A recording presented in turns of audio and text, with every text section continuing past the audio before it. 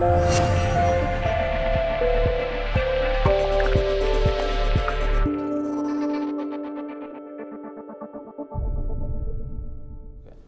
we are here together with Thomas Voegtlin, who will give an introduction on the Electrum wallet and the adaptation to the Lightning network. It's still work in progress, and we're happy to have you here, Thomas. Thank you. Yeah. So maybe you can explain a little bit about Electrum wallet. I understand it's a big chunk of the current Bitcoin transactions are through the Electrum wallet, at least 10%. So it's a big wallet in this space. This number is outdated.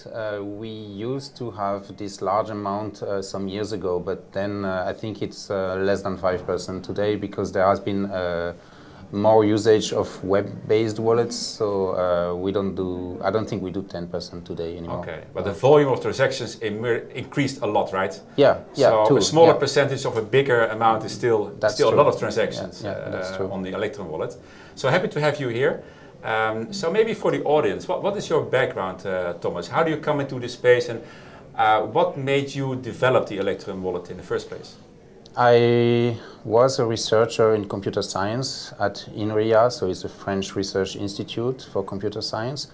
And my background was machine learning, but I always had an interest in decentralized systems. So that's why I was doing research on neural networks, actually, but also peer-to-peer networks. And so I got to learn about Bitcoin, and I was instantly fascinated. It grabbed my attention, and so that was at the end of 2010. And then I started to write small bits of software in order to better understand how Bitcoin works, because if you want to understand how something works, you have to play with it. Yeah. And in the summer 2011, I decided, I mean, I had enough components to write a Bitcoin wallet. And at the same time, there was this massive fraud with mybitcoin.com, where a lot of users lost Bitcoins because they were using an insecure website. They were using a website as a wallet, and this website stole their Bitcoins. So I decided that there was a better way to do a wallet that is both user-friendly and also secure. So already in 2011, you developed the Electrum wallet? Yeah, the first release of Electrum was November 2011. Okay, okay, that's you were early at the stage, right? So you come a long way in the past years. Yeah, I've been in the ecosystem for a long time. Yeah. At the time where Electrum was released, there was it was one of the first light wallets. There was a few others, but they were not using the same technology as Electrum. Yeah. Yeah, okay, but now, let's say on a Bitcoin platform, we're going to have to see the Lightning network. So now you're adapting the Electrum wallet to fit into the Lightning network, right? But there's some security issues on that, I understand. That is correct. So, I mean, there is always security issues in Bitcoin software. Sure. We have started to integrate the Lightning protocol in Electrum this year, and it is still a work in progress. So we can already send and receive Bitcoins on the Lightning network, but currently this software is not enabled on the main network. It's only used on the test network of Bitcoin in order to protect users, because this is clearly not ready for mass usage. So we are. It's still a work in progress. I expect to have a release maybe at the end of this year, but that's not guaranteed. Yeah. Okay, okay. So how big is your team, your development team, working on this to get an idea?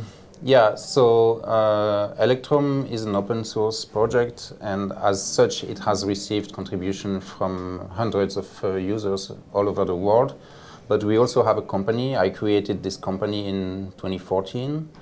So with this company, I can actually pay some developers. Sure. I have 2 full-time developers at the moment, plus 2 other people that are part-time. Yeah.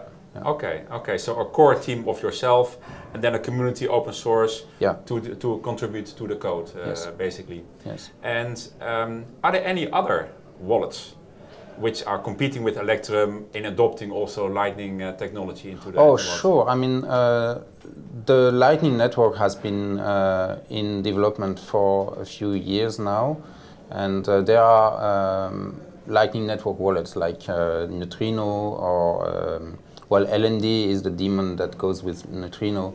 There is also the C Lightning version. There is Async. There's a few Lightning Networks wallets in development. Yes. So what are the differentiators of Electrum wallet? The way you see it. What are the elements why I should select Electrum as a wallet compared to the other This is a good question. We have it's a little bit okay. We are trying to have the same Electrum philosophy that we had when we introduced the Electrum client. So we are not requiring a full node, and still trying to maximize the trust that the user can get. The other component is that with the Lightning Network, you also need to have an entity that watches your channels, unless you can do it yourself. But I do not think that our target users are people who would like to watch their channels all the time. Exactly. So we are going to provide a so-called watchtower service, and this is going to be part of the software that we develop. Actually, we are already developing this watchtower inside of Electrum. Okay, yeah. Now already. Yeah. Now make it fit for the Lightning. We are writing this software that is going to be used by the watchtower service, but the software itself is also already part of Electrum.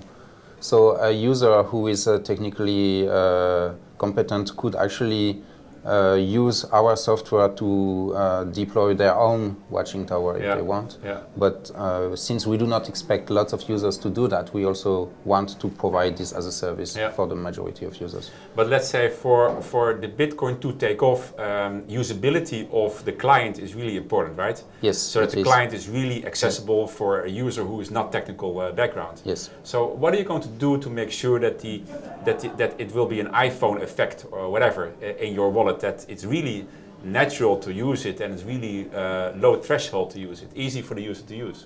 We are trying to make the interface look as close as possible to the former Electrum interface. The Lightning functionality will not be very different. You will be using the same send and receive screens to send and receive Bitcoins. And it will just be a different mode of operation. There will be, of course, extra screens dedicated to Lightning, but you will not be, you will not need to interact with them all the time. Okay, okay. So what everybody wants to hear, of course, you mentioned about the launch of the new version of the wallet. You say, well, I hope at the end of this year. Yeah. I can imagine that, let's say, the security is more important than the timing of the launch, right? Absolutely, yeah. So what will be your procedure, how to make sure that when the launch is there, that it's a secure wallet, which is tightly knit together, that no strange stuff can happen? Yeah, that's also difficult. I mean, we are running tests, as many integration tests as possible. There are also tests of compatibility between different Lightning Network clients, and we are trying to comply with them. But there is a component of Electrum that is, Electrum is a deterministic wallet, and our user base has learned that they can always restore their Bitcoin from the seed, from the seed phrase of the wallet. This is actually, Electrum was the very first wallet to introduce this feature, and our users expect that. So restoring the wallet from seed is no longer possible with Lightning. That's something we cannot change because it's a feature of Lightning. You cannot, since you cannot use the blockchain as, you don't send your payments over the blockchain, so you cannot use the blockchain as a backup as we used to do. Electrum used to have the blockchain as a backup of your wallet, and this is no longer possible. And of course, this is a problem of, I would not say security, but safety, because users might actually lose coins if they lose their data. So I think the best way to address that is we are going to provide a service that is also going to back up user data. Of course, it's going to be everything encrypted from the user side, so that we do not know. We do not know anything about the privacy of our users. Yeah. But we need such a service in order to continue to have the same user experience in Electrum. This is also a trust issue, right? That the users trust you not to lose the data, of course. Data, yeah. So finalizing this interview, right? Looking forward in the next 3 years, are there any other major releases you have on your roadmap? Not yet. I mean, we have planned to roll out Lightning in 2 different releases. There will be a first release that is targeting tech-savvy users who can run the Watchtower service themselves. So this release will not include Watchtower as a service.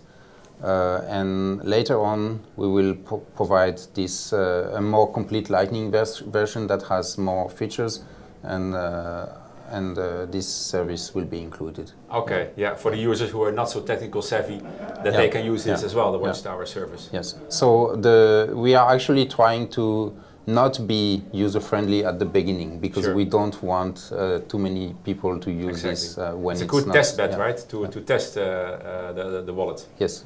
With the technical users. Currently, you can already use it, but you would need to modify the code to enable on mainnet if you are crazy enough to use it on mainnet. Okay. And I've never used it on mainnet because I know that we are changing the spec from time to time, and you would just lose your wallet whenever we change the wallet format. So don't use it on mainnet. Not yet. No, not yet. And when will that happen? When will that be possible? That would coincide with the release, actually. Yeah. So in a few months, half year from now. To be safe. Yes. All right. I would say so. Well, thanks very much, Thomas, for the interview. Okay, you're welcome. And we'll see you this evening at your introduction. Okay, thanks. Okay, good luck.